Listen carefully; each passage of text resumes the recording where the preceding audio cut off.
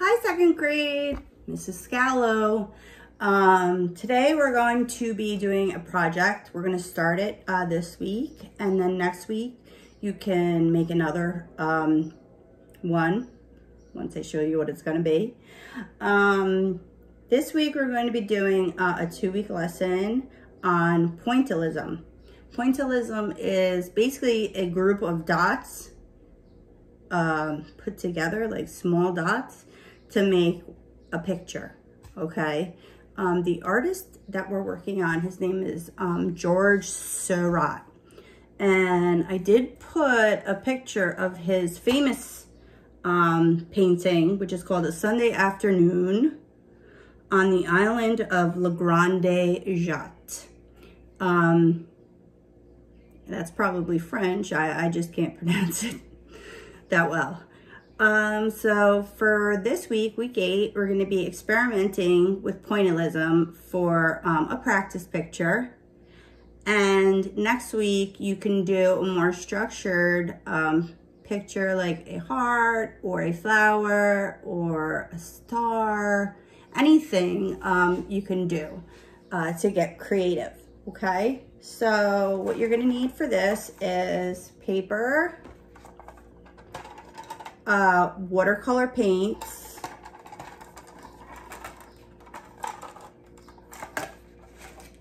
some water, and a bunch of Q-tips.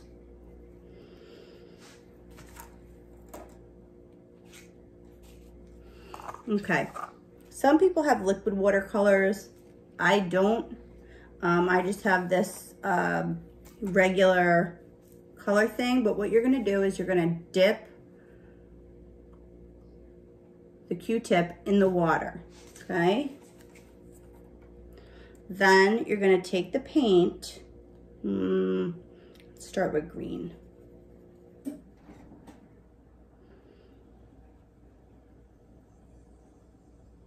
And you're going to put color on top of the Q-tip, okay? What I am going to do is start out with a circle, okay? So I will show you here. All you have to do is take the Q-tip and press it down on the paper. You can get a couple of prints off one. So right now I started and I have a couple of dots. I'm going to make a colorful circle. Now each color you use, you're going to have to use another Q-tip because you're going to get the paint all mixed up if you use the same Q-tip, okay? So what I'm going to do is I'm going to get some more paint. See, I'm going to dip it in the water, and then I'm going to dip it in the paint. And what I'm going to do is I'm actually going to go around the circle that I already made. I'm going to add some more water and watercolor.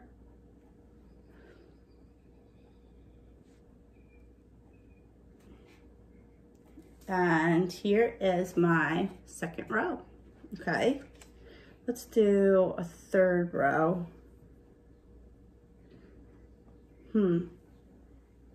Let's do orange, okay?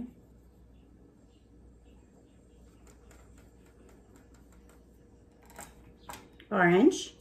Then I am going to, as you can see, I'm going to go around the purple with my orange, and it's starting to look kind of like a flower.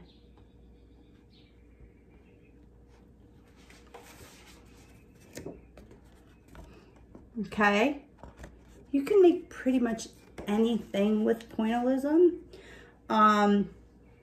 Now, if I wanted to make a stem, I'm gonna go back.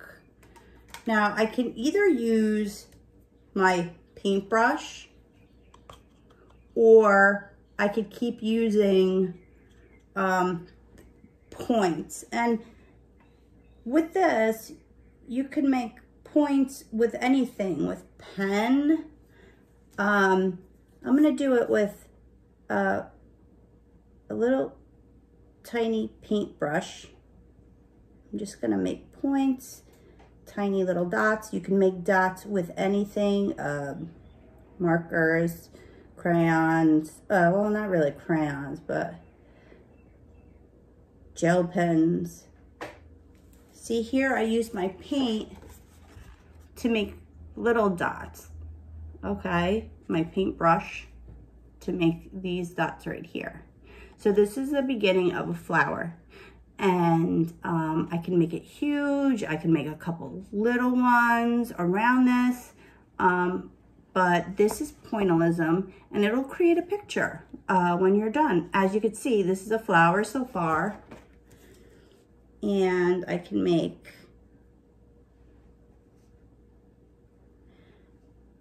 leaves. This is all using dots. Leaves, and you can add a background. You could do whatever you want, but it has to be in little dots, okay? That is called Pointillism.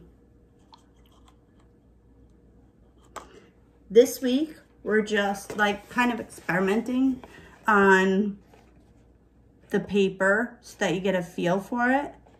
And week 9, you can do it again, but do something a little bit more structured, like more of a finite piece of art. This is just to fool around today, and next week you could do your final picture and post it up in Teams. I hope everyone is staying safe, staying home, staying healthy. And I miss you guys very much, and I can't wait to see you.